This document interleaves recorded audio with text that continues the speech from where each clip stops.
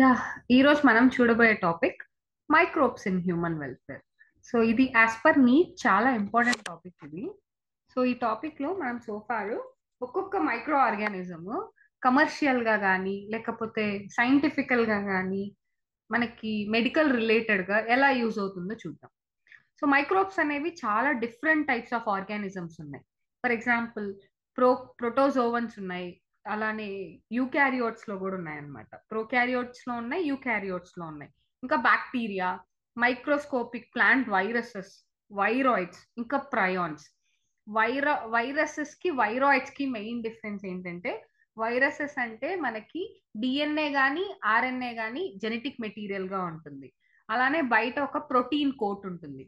Viroids కి వచ్చేసరికి only genetic material, అది కూడా ఆర్ఎన్ఏ. యూజువల్లీ వైరాయిడ్స్ అన్ని కూడా ప్లాంట్ డిసీజెస్, ఇప్పటి వరకు కనిపెట్టినవన్నీ ప్లాంట్ డిసీజెస్. ప్రయాన్స్ అంటే మిస్ఫోల్డెడ్ ప్రోటీన్స్ అన్నమాట. అంటే ఇప్పుడు వైరాయిడ్స్ కి వచ్చే ఎగ్జాంపుల్ వచ్చి పొటాటో స్పిండిల్ ట్యూబర్ డిసీజ్. ప్రయాన్స్ కి వచ్చే ఎగ్జాంపుల్ వచ్చి మ్యాడ్ కౌ డిసీజ్, లేకపోతే జాకోబ్సన్స్ డిసీజ్. ఇవి సో ఇలా వీటన్నిటిని మనం మన వెల్ఫేర్ కోసం వాడుకోవచ్చు చాలా ప్రయోజనాలకి. ఫర్ ఎగ్జాంపుల్ కర్డ్ మేకింగ్ లో మనం బ్యాక్టీరియాని వాడతాం. అలానే ఈస్ట్ మనకి ఫెర్మెంట్ చేస్తుంది. ఇలా సో బ్యాక్టీరియా కానీ ఫంగై కానీ ఒక న్యూట్రియంట్ మీడియాలో గ్రో చేస్తే అవి కాలనీస్ కాలనీస్ గా వస్తాయి. దాన్ని మనం డైరెక్ట్ గా కళ్ళతో కూడా చూడొచ్చు. సో ఫర్ ఎగ్జాంపుల్ ఇక్కడ పెట్రి డిష్ చూస్తే ఇక్కడ మనకి బ్యాక్టీరియా కావచ్చు, ఫంగల్ కావచ్చు, ఇలా మనకి క్లంప్ గా కాలనీస్ గా కనిపిస్తాయి. కొన్ని మైక్రోబ్స్ ఏంటంటే డిసీజెస్ ని కాజ్ చేస్తాయి. కొన్ని ఏంటి హ్యూమన్స్ కి చాలా యూస్ఫుల్ గా ఉంటాయి. అవేంటో చూద్దాం. For example mycoplasma యురెథ్రైటిస్. అది ఫీమేల్స్ లో వచ్చే జనరల్ ఇన్ఫ్లమేటరీ డిసీజ్ అన్నమాట యురెథ్రాకి. అది మైకోప్లాస్మా కాజ్ చేస్తుంది. అలానే మైకోప్లాస్మా మనకి ప్లాంట్స్ కి వాటికి వీటికి అన్నిటికీ అప్డేట్ అవుతుంది అనమాట. And next microbes are present everywhere. మీకు థర్మల్ వెంట్స్ అంటే అబౌవ్ 1000 degrees Celsius లో కూడా మనకి థర్మల్ వెంట్స్ ఆఫ్ గీజర్స్ వాటిల్లో కూడా మైక్రోబ్స్ ఉంటాయి. సో మనం ఇక్కడ గుర్తుపెట్టుకోవాల్సిన పాయింట్ ఏంటంటే ఎన్ని డిగ్రీ సెల్సియస్ పైన థర్మల్ వెంట్స్ లో బ్యాక్టీరియా బతుకుతాయి అంటే అబౌవ్ 1000 degrees Celsius అని గుర్తుపెట్టుకోండి. తర్వాత డీప్ ఇన్ సాయిల్. సో ఇంకా స్నోలో under the snow protozoa, bacteria, fungi, virus, viroids ఇవన్నీ బతుకుతాయి. ఇంకొకటి యాంటీబయాటిక్స్ గా వాడుకుంటాం. అలానే కొన్నిసార్లు చాలా సార్లు మనకి డిసీజెస్ వస్తాయి. రీసెంట్ గా కోవిడ్ కానీ హెచ్ఐవి కానీ ఇంకా చాలా వరకు న్యూమోనియా, ఇవన్నీ కూడా టెటనీ, లెప్రసీ ఇవన్నీ బ్యాక్టీరియా. అలానే మీజిల్స్, మమ్స్, రుబెల్లా ఇవన్నీ వైరల్. స్మాల్ పాక్స్, పోలియో ఇవన్నీ viral. Microbes in house hold products మనం డైలీ ప్రోడక్ట్స్ లో ఎలా వాడతామంటే కర్డ్ ప్రొడక్షన్ లో వాడతాం అనమాట. లాక్టోబాసిల్లస్ అనేది ఏంటి మనకి లాక్టిక్ యాసిడ్ ని ప్రొడ్యూస్ చేస్తుంది అనమాట. మిల్క్ లో గ్రో చేసినప్పుడు అది కర్డ్ గా కన్వర్ట్ అవుతుంది. మనం తినే curd nothing but lactic acid which is converted by Lactobacillus bacteria. So తర్వాత గ్రోత్ అప్పుడు సో అది లాక్టోబాసిల్లస్ బ్యాక్టీరియా మనకి యాసిడ్స్ ని ప్రొడ్యూస్ చేస్తుంది. ఆ ప్రొడ్యూస్ చేసిన యాసిడే మనకి ప్రోటీన్ ని కోయాగులేట్ చేసి మిల్క్ ప్రోటీన్స్ ని డైజెస్ట్ చేస్తుంది పార్షియల్ గా. అదే మనం తినే కర్డ్. సో అందులో ఇంకా న్యూట్రిషనల్ వాల్యూ కూడా ఎక్కువ ఉంటుంది. Nothing but vitamin B12. Vitamin B12 కోసం కూడా కర్డ్ తినాలి. అండ్ మన స్టమక్ లో ఇన్ ఆర్ స్టమక్ 2 లాక్టోబాసిల్లస్ వచ్చి బెనిఫిషియల్ రోల్ నే ప్లే చేస్తాయి. మైక్రో ఆర్గానిజమ్స్ ఏమైనా డిసీజ్ ప్రొడ్యూసింగ్ ఆర్గానిజమ్స్ ప్రొడ్యూస్ చేస్తున్నాయా అలాంటి వాటిని చెక్ చేస్తాయి అన్నమాట. సో మనం వాడే బ్రెడ్ కూడా బేకర్స్ ఈస్ట్ ద్వారా ఫర్మెంట్ అవుతుంది. సాక్రోమైసిస్ సర్వీషియే మనం వాడే ఆఫన్ మనకి దోశ పిండి, ఇడ్లీ పిండి కూడా మనం ఈస్ట్ తో ఫెర్మెంట్ చేస్తాం. అండ్ అలానే టోడీ అనేది సదరన్ ఇండియాలో ఒక ట్రెడిషనల్ డ్రింక్. కళ్ళు అంటాం కదా, అది ఫెర్మెంటెడ్ పామ్ సాప్ అన్నమాట. అంటే ఈత చెట్టు నుంచి వచ్చిన ఆ సాప్, దాన్ని ఫెర్మెంట్ చేస్తే వచ్చేదే టోడీ. తర్వాత మనకి మైక్రోబ్స్ అనేవి ఫర్ ఎగ్జాంపుల్ చీజ్ ఇండస్ట్రీలో, వీటన్నిటిలో కూడా చాలా హెల్ప్ అవుతుంది. అండ్ స్విస్ చీజ్ లో మనకి లార్జ్ హోల్స్ ఉంటుంది కదా, దేని వల్ల అంటే CO2 ప్రొడక్షన్ వల్ల. సో ప్రొపీనియో బ్యాక్టీరియం శర్మాని దాని పేరు, ప్రొపీనియో బ్యాక్టీరియం శర్మాని. సో దానివల్లే మనకి, మనం యూజువల్ గా చూస్తే టామ్ అండ్ జెర్రీలో ఎక్కువగా జెర్రీ చీజ్ తింటుంది, ఆ చీజ్ అలా మనకి బాగా గుర్తుంటుంది ఈ హోల్స్, ఎందుకంటే ఆ కార్బన్ డైఆక్సైడ్ ప్రొడక్షన్ వల్లే, which is anaerobic in nature కాబట్టి. అండ్ నెక్స్ట్ రాక్వీ ఫోర్ట్ చీజ్, ఇది వచ్చి స్పెసిఫిక్ ఫంగస్ వల్ల ఫామ్ అయ్యే ఒక చీజ్ అన్నమాట. సో ఆ ఫంగస్ వల్లే దానికి పర్టికులర్ ఫ్లేవర్ వస్తుంది, రాక్వీ ఫోర్ట్ చీజ్.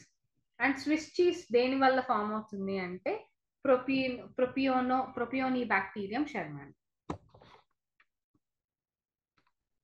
సో దాని తర్వాత ఇండస్ట్రియల్ ప్రొడక్ట్స్ లో ఎలా హెల్ప్ అవుతుంది. సో ఇండస్ట్రీలో లార్జ్ స్కేల్లో ఏదైనా ప్రొడ్యూస్ చేయాలి అంటే ఒక పెద్ద పెద్ద లార్జ్ ఫెర్మెంటర్స్ అనే ట్యాంకర్స్ ఉంటాయి. ఫర్ ఎగ్జాంపుల్ ఫెర్మెంటెడ్ బ్రెవరేజెస్, మన దాని ఆల్కహాల్ కావచ్చు, ఈ ఈస్ట్ ద్వారా మెయిన్ గా ఫెర్మెంట్ అవుతుంది. సో సాక్రోమైసిస్ సర్వీషియే, ఇది కామన్ గా బ్రెడ్ మేకింగ్ లో వాడతాం. కామన్ గా దీన్ని బ్రివర్స్ ఈస్ట్ అంటాం, ఎందుకంటే ఇవి మాల్టెడ్ సిరల్స్ ని బాగా పులియబెట్టి ఫ్రూట్ జ్యూసెస్ ని కానీ ఇథనాల్ ని ప్రొడ్యూస్ చేస్తుంది. That is none other than alcohol. Wine beer ఇవన్నీ without distillation process. So whisky, brandy, ఇంకా రమ్ ఇవన్నీ డిస్టిలేషన్ ప్రాసెస్ ద్వారా ప్రొడ్యూస్ అయ్యే ఫెర్మెంటెడ్ బ్రాత్. సో ఇది కూడా చాలా important question, wine and beer వచ్చి డిస్టిలేషన్ లేకుండా ఉండేది. అండ్ తర్వాత బ్రాండీ, విస్కీ, రమ్ ఇవన్నీ వచ్చి డిస్టిలేషన్ ప్రాసెస్ వల్ల వచ్చే ఫెర్మెంటెడ్ బ్రాత్. యాంటీబయాటిక్స్ వస్తే ఇవి ఒక కెమికల్ సబ్స్టెన్స్ ఏవైతే గ్రోత్ ఆఫ్ మైక్రో ఆర్గానిజమ్స్ ని రిటార్డ్ చేస్తాయో, సో అవే యాంటీబయాటిక్స్. పెన్సిలియం అనేది first antibiotic by chance discover చేశారనమాట. ఇది ఫర్ ఎగ్జాంపుల్ ఇక్కడ బ్యాక్టీరియా గ్రో అవుతుంది, ఇక్కడ పెన్సిలియం గ్రో అవుతుంది. ఈ పెన్సిలియం ప్రొడ్యూస్ చేసే కెమికల్స్ ఇక్కడ బ్యాక్టీరియా గ్రోత్ ని ఇన్హిబిట్ చేస్తుంది. సో అలెగ్జాండర్ ఫ్లెమింగ్ ఏంటి, స్ట్రెప్టోకాకస్ బ్యాక్టీరియా, స్టెఫైలోకాకే, ఇది కూడా చాలా ఇంపార్టెంట్ క్వశ్చన్, దేని మీద వర్క్ చేస్తున్నప్పుడు పెన్సిలియం కనుక్కున్నారు అంటే స్టెఫైలోకాకై బ్యాక్టీరియా మీద వర్క్ చేసేటప్పుడు ఒక మౌల్ ని అబ్జర్వ్ చేశారు. ఒక కల్చర్ ప్లేట్ వాష్ చేయలేదు, దాని మీద ఒక మౌల్ ని అబ్జర్వ్ చేస్తే అది స్టెఫైలోకాకైని గ్రో అవ్వనీయకుండా ఆపేసింది.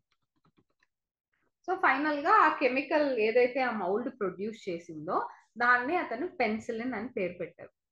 సో అది దేని మీద వర్క్ చేస్తున్నప్పుడు వచ్చిందంటే పెన్సిలియం నొటాటం. ఇది కూడా చాలా ఇంపార్టెంట్ క్వశ్చన్, స్టెఫైలోకాకై బ్యాక్టీరియా మీద స్టడీ చేస్తున్నప్పుడు ఆ పెన్సిలియం నొటాటం అనే ఫంగై గ్రో అయ్యి ఆ స్టెఫైలోకాకై బ్యాక్టీరియాని గ్రో అవ్వనీయకుండా చేసింది. తర్వాత ఎర్న్స్ట్, చైన్, హోవర్డ్, ఫ్లోరే వీళ్ళంతా ఎఫెక్టివ్ యాంటీబయాటిక్స్ ని కనుక్కున్నారనమాట. So thanks to Penicillium. So దానివల్ల స్టిల్ ఇంకా చాలా వరకు ఇన్ఫెక్షన్ లేకుండా మనిషి బతుకుతున్నాడు అంటే అది one of the game changer అంతే. కెమికల్ ఎంజైమ్స్ ఇంకా కొన్ని బయో యాక్టివ్ మాలిక్యూల్స్ చూద్దాం. ఆస్పర్గిల్లస్ నైగర్, ఇది ఒక ఫంగస్, దీని నుంచి సిట్రిక్ యాసిడ్ ప్రొడ్యూస్ అవుతుంది.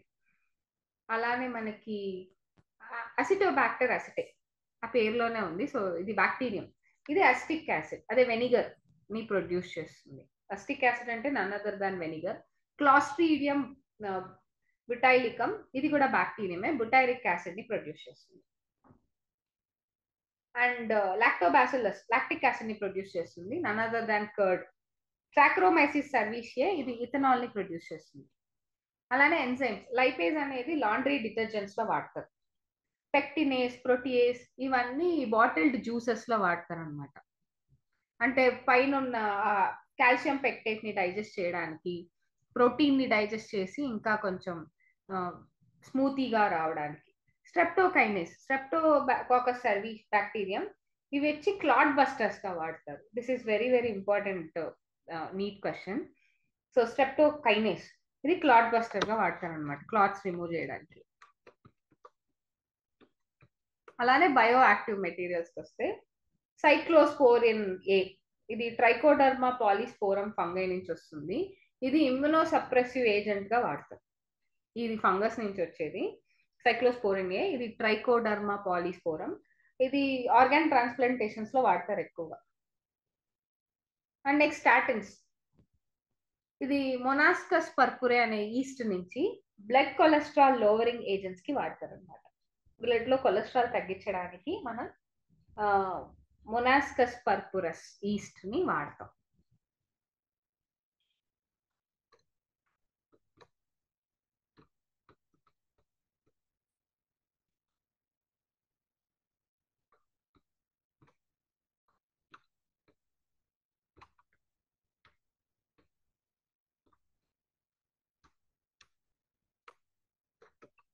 దాని తర్వాత మనకి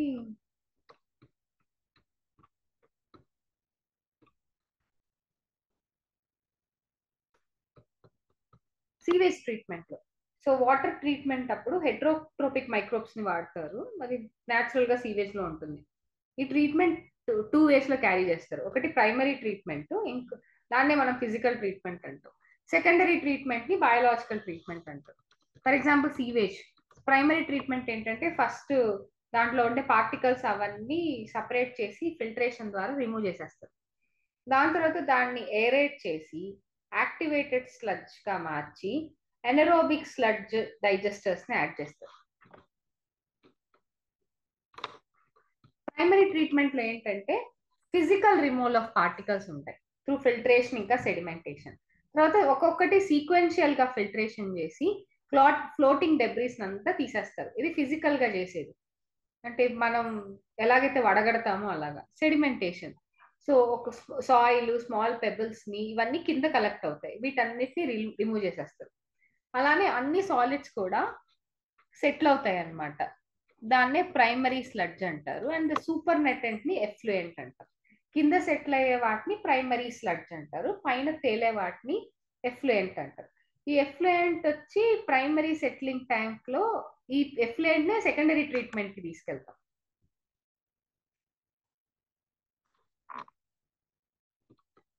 సో దాని తర్వాత ఫర్ ఎగ్జాంపుల్ ఇది ఒకసారి పిక్చర్ చూద్దాం.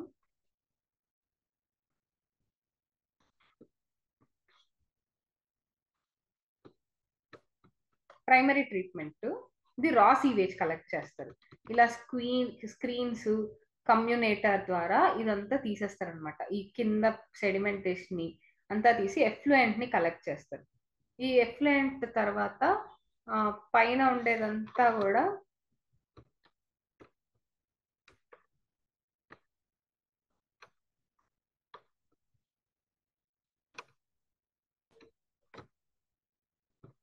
ఇది ప్రైమరీ స్లడ్జ్, ఇది ఎఫ్లూయెంట్. ఈ స్లడ్జ్ అంతా కూడా ట్రీట్ చేసి మళ్ళీ డిస్పోజ్ చేసేస్తారు. ఇప్పుడు ఈ ప్రైమరీ ఎఫ్లూయెంట్ ని ఏరేషన్ ట్యాంక్స్ ద్వారా తీసుకెళ్లి సెకండరీ క్లారిఫైయర్, సో దీంట్లో మధ్యలో ఏంటంటే ఎయిర్ డీకంప్రెసర్, ఎయిర్ పంపించి ఈ స్లడ్జ్ ని మొత్తం రిటర్న్ చేసి ఫైనల్ గా దాన్ని ప్యూరిఫై చేస్తారనమాట. సెకండరీ ట్రీట్మెంట్ ని మనం బయోలాజికల్ ట్రీట్మెంట్ అంటాం. ఎందుకంటే ఇందులో primary effluent larger aeration tanks కి పాస్ ఆన్ అయింది. ఇది vigorous growth of aerobic bacteria into flax. So primary effluent లో మనకేంటి, ఏరోబిక్ బ్యాక్టీరియా పెరుగుతుంది ప్రైమరీ ఎఫ్లూయెంట్ లో. వెల్ ఈ మైక్రోబ్స్ ఏంటంటే major part of the organic matter ని ఎఫ్లూయెంట్స్ నుంచి కలెక్ట్ చేస్తాయి.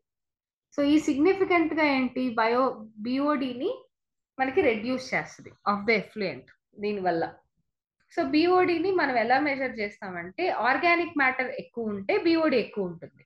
అంటే ఆర్గానిక్ మ్యాటర్ మళ్ళీ మనకి ఏరోబిక్ బ్యాక్టీరియా దాని మీద యాక్ట్ చేస్తుంది కాబట్టి ఆర్గానిక్ బ్యాక్టీరియా ఆర్గానిక్ మ్యాటర్ మీద ఏరోబిక్ బ్యాక్టీరియా యాక్ట్ చేస్తుంది కాబట్టి ఎక్కువ ఆక్సిజన్ ని తీసుకుంటుంది, దానివల్ల బిఓడి పెరుగుతుంది. సో దాని కింద ఏమన్నా ఆర్గానిజమ్స్ అవన్నీ ఉంటే అవి చచ్చిపోతాయి యూజువల్ గా వాటర్ బాడీస్ లో రిలీజ్ చేసినప్పుడు. సో బిఓడి ఎక్కువ అయితే అర్థం ఏంటంటే వేస్ట్ వాటర్ ఎక్కువ ఉంది, అంటే ఎక్కువ పొల్యూషన్ ఉందని దాని అర్థం. So once BOD of sewage water reduce చేసిన తర్వాత ఎఫ్లూయెంట్ అనేది ఇప్పుడు సెట్లింగ్ ట్యాంక్ దగ్గరికి తీసుకెళ్తున్నాం. సెట్లింగ్ ట్యాంక్ లో ఏం చేస్తామంటే బ్యాక్టీరియల్ ఫోక్స్ సెడిమెంట్ అయ్యేలాగా అలో చేస్తున్నాం. ఈ సెడిమెంటేషన్ నే మనం యాక్టివేటెడ్ స్లడ్జ్ అంటాం.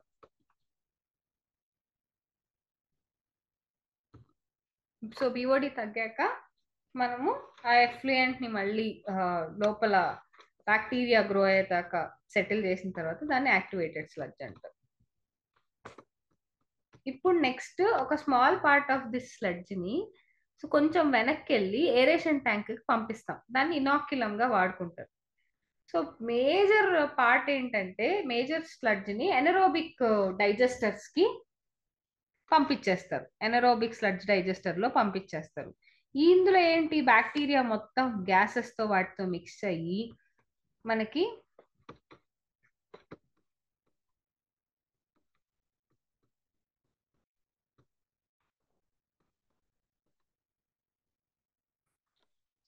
Bacteria methane, hydrogen sulphide, carbon dioxide ఈ గ్యాసెస్ ని ప్రొడ్యూస్ చేస్తుంది. సో ఎఫ్లూయెంట్ ఇప్పుడు ఏమవుతుంది సెకండరీ ట్రీట్మెంట్ ప్లాంట్ కి వెళ్తుంది. సో సెకండరీ ట్రీట్మెంట్ ప్లాంట్ దగ్గర నుంచి ఇంకా న్యాచురల్ వాటర్ బాడీస్ లోపలికి రిలీజ్ చేసేస్తారు, రివర్స్ ఇంకా స్ట్రీమ్స్. ఈ పిక్చర్ చూస్తే మనకి ప్రైమరీ ట్రీట్మెంట్ లో ఫిజికల్ గా మొత్తం అంతా తీసేసిన తర్వాత ఇలా మనకి గర్త్ ఫామ్ అవుతుంది. ఈ గర్త్ని కిందకి తీసేస్తారు. దాని తర్వాత ఫామ్ అయ్యే లిక్విడ్ సూపర్ నెటెంట్ లిక్విడ్ ని ఇక్కడ కలెక్ట్ చేస్తారు. కలెక్ట్ చేసిన తర్వాత ఇప్పుడు కింద మనకి స్లడ్జ్ ఫామ్ అవుతుంది. ఈ స్లడ్జ్ దాని తర్వాత ఎఫ్లూయెంట్. ఈ ఎఫ్లూయెంట్ ని రెండు రకాలుగా తీసుకెళ్తారు. ఫస్ట్ ఏరేషన్ కి తీసుకెళ్తారు. తీసుకెళ్ళి దానివల్ల మొత్తం ఆర్గానిక్ మ్యాటర్ అంతా దాని తర్వాత ఆర్గానిక్ మ్యాటర్ అంతా డైజెస్ట్ అయిన తర్వాత దాన్ని మనం మళ్ళీ సెకండరీ ట్రీట్మెంట్ కి తీసుకెళ్తాం. సెకండరీ ట్రీట్మెంట్ లో అనరోబిక్ బ్యాక్టీరియా యాక్ట్ చేయడం వల్ల మీథేను, హైడ్రోజన్ సల్ఫైడ్, కార్బన్ డైఆక్సైడ్ ఈ గ్యాసెస్ బయోగ్యాస్ అంతా రిలీజ్ అవుతుంది. ఫైనల్ గా అప్పుడు దాన్ని మనం వాటర్ బాడీస్ లో రిలీజ్ చేసేస్తాం. సో మైక్రోబ్స్ అనేవి చాలా ఇంపార్టెంట్ రోల్ ని ప్లే చేస్తాయి అన్నమాట. Millions of gallons of waste water ని అక్రాస్ ఎవ్రీ డే మనకు కలెక్ట్ అవుతుంది. టిల్ డేట్ ఏ మ్యాన్ మేడ్ టెక్నాలజీను లేదనమాట. సో మైక్రోబియల్ ట్రీట్మెంట్ తప్ప మ్యాన్ మేడ్ టెక్నాలజీ ఏం లేదు దాన్ని తీయడానికి. సో ఇప్పుడు మినిస్ట్రీ ఆఫ్ ఎన్విరాన్మెంట్ ఇంకా ఫారెస్ట్ గంగా యాక్షన్ ప్లాన్ ని ఇనిషియేట్ చేశారు. యమునా యాక్షన్ ప్లాన్ ఏంటంటే major reverse of our country. Ganga action plan, Yamuna action plan ద్వారా మేజర్ రివర్స్ పొల్యూట్ అవ్వకుండా చూసుకుంటున్నారు.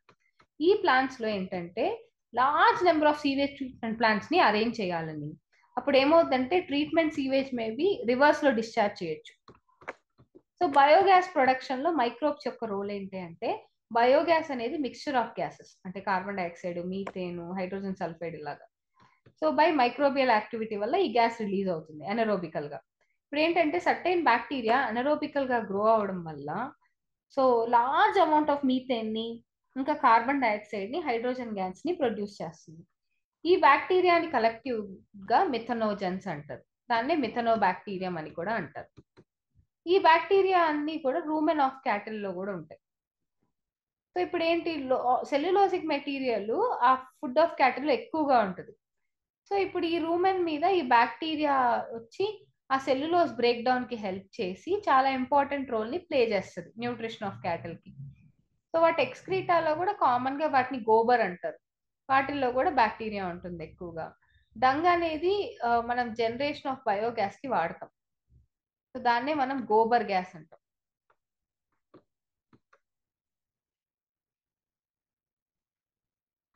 సో ఈ బ్యాక్టీరియాలో ఎక్కువ ఉంటాయి కాబట్టి డంగ్ లో దాన్ని గోబర్ గ్యాస్ అంటారు. సో బయోగ్యాస్ ప్లాంట్ లో ఏంటంటే ఈ టెక్నాలజీలో ఇండియాలో బాగా డెవలప్ అయింది, was well developed in India. So efforts of Indian agricultural research institute IARI and ఇంకా ఖాదీ ఇంకా village industries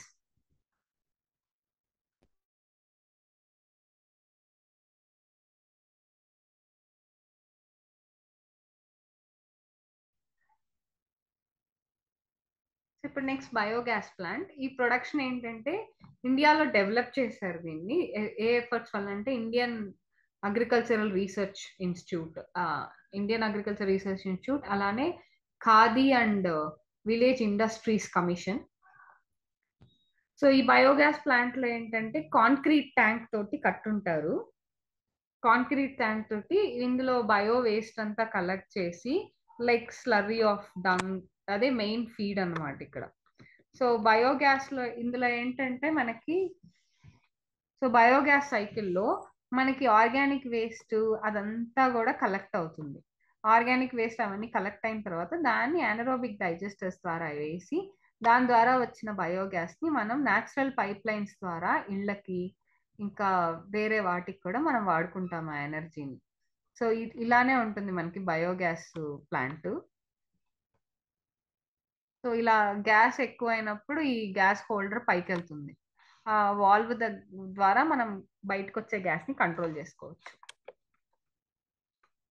so biogas plant అనేది ఇది ఒక ఫ్లోటింగ్ కవర్, ఒక స్లర్రీ మీద ఒక ఫ్లోటింగ్ కవర్ లాగా ఉంటుంది. గ్యాస్ ప్రొడ్యూస్ అయ్యే కొద్దీ ఆ కవర్ పైకి లేస్తూ ఉంటుంది. బయోగ్యాస్ ప్లాంట్ కి ఒక అవుట్లెట్ ఉంటుంది. ఆ అవుట్లెట్ కి పైప్ ద్వారా కనెక్ట్ చేసి నియర్ బై హౌసెస్ కి బయోగ్యాస్ ని పంపిస్తారు. ఈ స్పెంట్ స్లర్రీ ఉంది కదా, అది అనదర్ అవుట్లెట్, ఏదైతే స్లర్రీ వాడతామో అది అనదర్ అవుట్లెట్ ద్వారా దాన్ని తీసేస్తాం అనమాట. సో ఈ బయోగ్యాస్ లో ఏంటి, సో ప్రొడ్యూస్డ్ ఫర్ కుకింగ్ ఇంకా లైట్నింగ్ వాటికి వాడుకుంటారు. So microbes as bio control agents చూస్తే మనకి లేడీ బర్డ్ ని అఫిడ్స్ కంట్రోలింగ్ కి వాడతాం, అండ్ డ్రాగన్ ఫ్లై ని మస్కిటోస్ కి వాడతారు.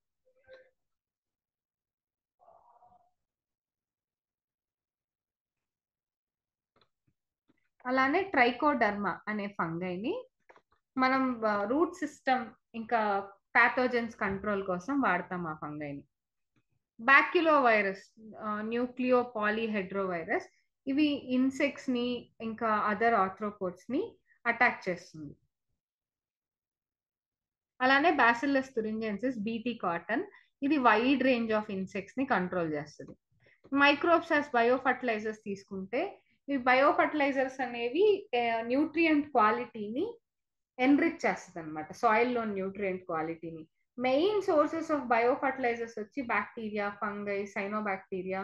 ఇప్పుడు సింబయోసిస్, రైజోబియం అనేది రూట్ నోడ్యూల్స్ లో ఉంటుంది. దీనివల్ల మనకి నైట్రోజన్ ఫిక్సేషన్ జరుగుతుంది. సాయిల్లో అజిటోబాక్టర్ ఇంకా అజోస్పైరల్లం వచ్చి మనకి ఫ్రీ లివింగ్ గా కూడా దొరుకుతుంది సాయిల్లో. So concept of bio fertiliser ఏంటంటే, ఇప్పుడు రైజోబియం, అజిటోబాక్టర్, ఇంకా blue green algae, azospirillum, mycorrhiza, వీటన్నిటి వల్ల మనకి నైట్రోజన్ ఫిక్సేషన్ జరిగి అలానే బాగా మినరల్స్ ని రూట్స్ అబ్జార్బ్ చేసుకునేలా చేస్తాయి. సో మైకోరైజా అనేది మనకి రూట్ సిస్టమ్ ఆఫ్ గ్లోమస్ అనే జీనస్ లో ఉంటుంది. ఇవి ఫాస్ఫరస్ ని, వాటర్ ని సాయిల్ నుంచి బాగా అబ్జార్బ్ చేసుకుంటాయి.